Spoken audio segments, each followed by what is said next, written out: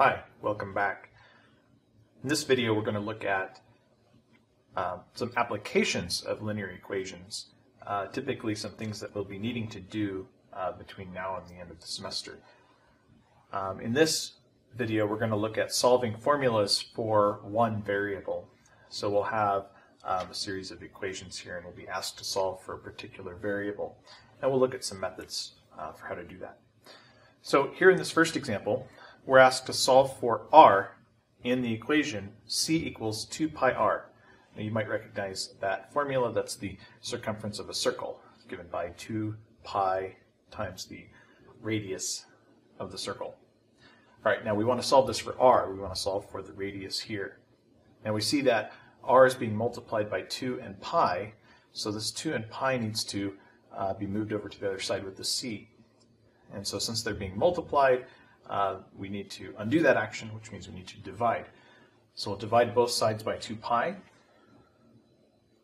So let's write this again. So we have c equals 2 pi r.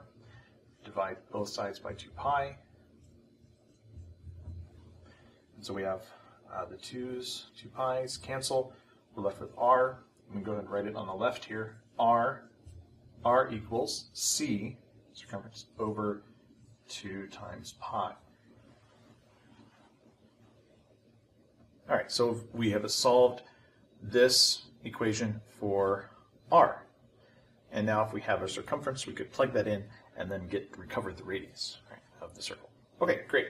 Let's look at the next problem here. We want to solve again for r. In the equation d equals rt1 plus rt2. All right, one thing to note here is that these 1's and 2's are, they're not part of the equation other than to identify that these two t's are different. You can think of them as these little t's are waving little flags. This says I'm 1, this one is saying I'm 2.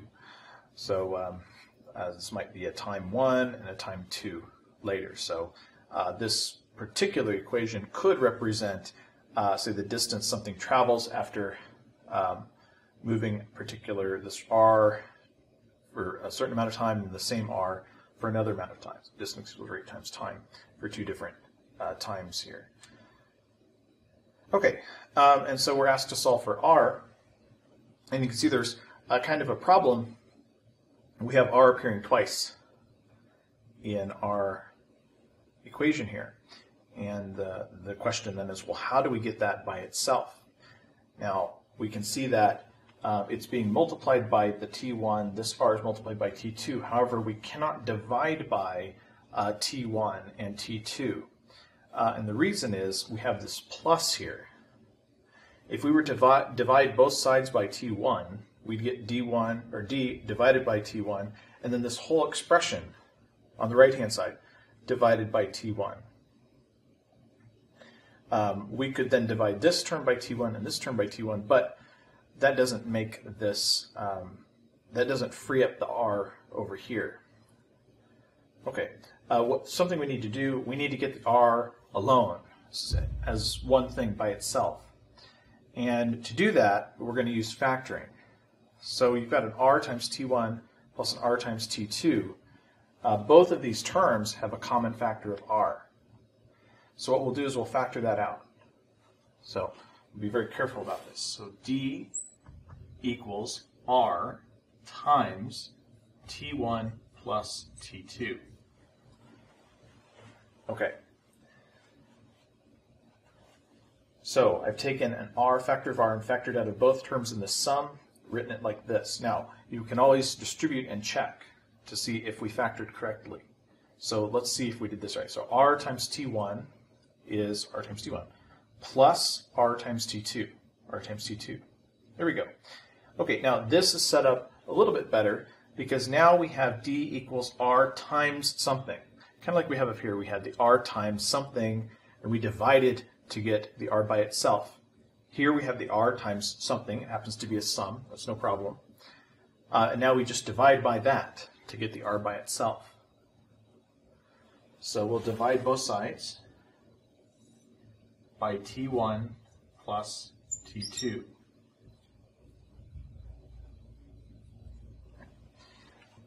And so this will leave r by itself on the right-hand side, and on the left-hand side we have expression in d here. So let's go ahead and write that down. So we have r equals d divided by t1 plus t2. All right, and so we've solved for r. Now given a d and a t1 and t2, we could then get an r. Okay, let's look at this last example. We're asked to solve for x in the equation y equals 2/3 times the quantity x minus 5.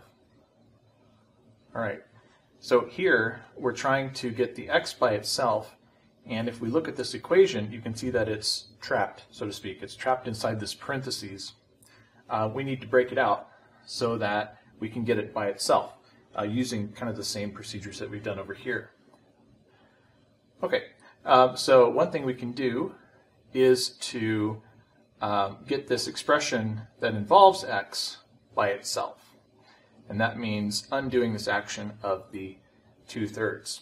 In fact, since that is a fraction, and typically we don't like fractions, I would recommend that we just get rid of the fractions right now. All right, so we see the denominator here is a 3. If we multiply both sides of this equation by 3, we can get rid of that denominator. I think that's what we should do.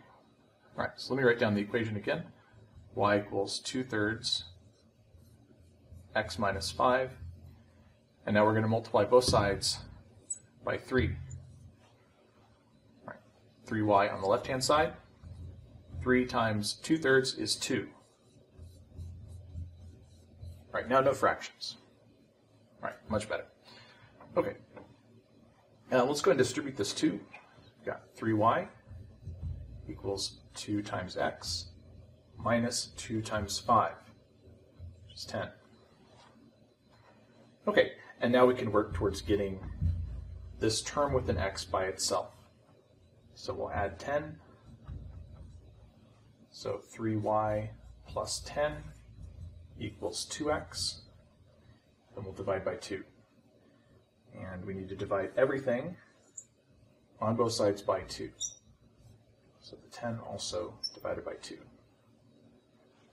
All right, so that gives us 3/2 y plus 10 divided by 2 is 5 equals x. There we go. Solve this equation for x.